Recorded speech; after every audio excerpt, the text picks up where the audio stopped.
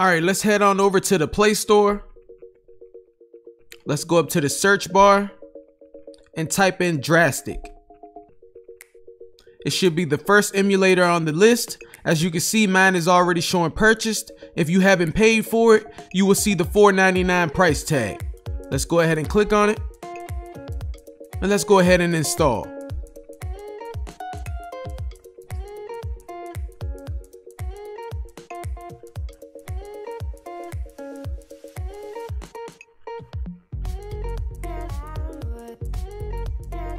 After I downloaded the app, I moved it to my home screen. Now let's open the app.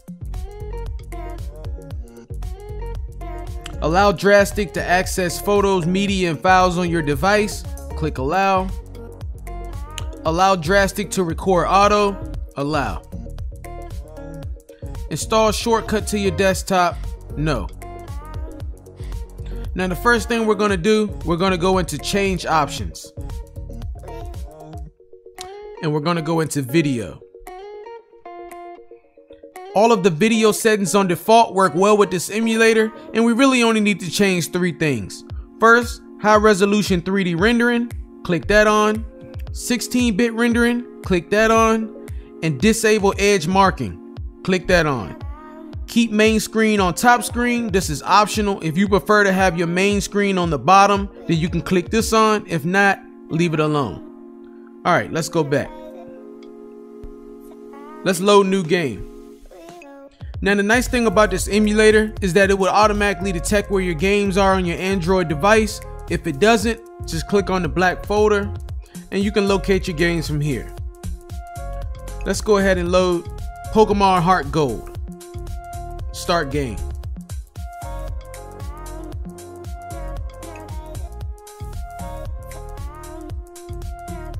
I know a lot of people love the DS emulators for their Pokemon games.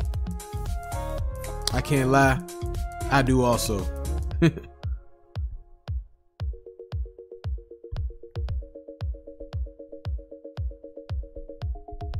Alright, here I am in the game, walking around a little bit.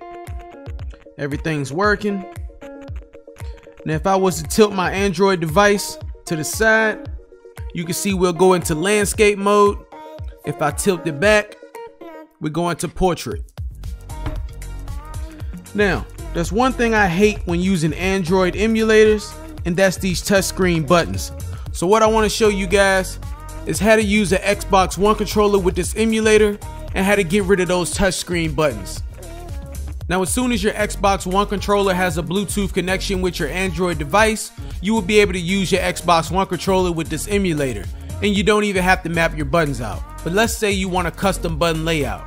So what you want to do is come down to this little up arrow and then go to menu. Go to options, external controller. Select key mapping, Xbox One controller, or if it doesn't say Xbox One controller, click on no mapping, then hit map control. Now it wants you to press the key for X, so select which button you want to be X on your Xbox One controller. Y, B, A, R, L, start, select, up, right, down, left, and we're done.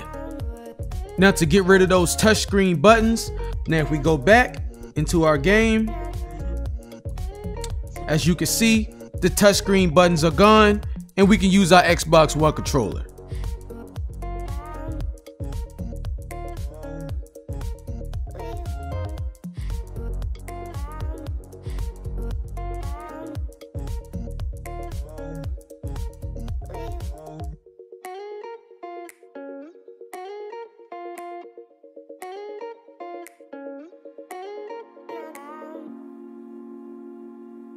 Now there's one last thing I want to show you guys, and that's how to get more screen layout options. So let's go back into our menu and let's go to select screen layout.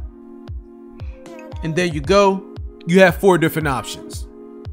Thank you for checking out the video. I hope you liked it. If you did, make sure to hit that like button and make sure to subscribe to the channel so you don't miss out on my future videos. If you would like to follow me on social media, the links to my accounts are in the description below, and I will catch you guys in the next one.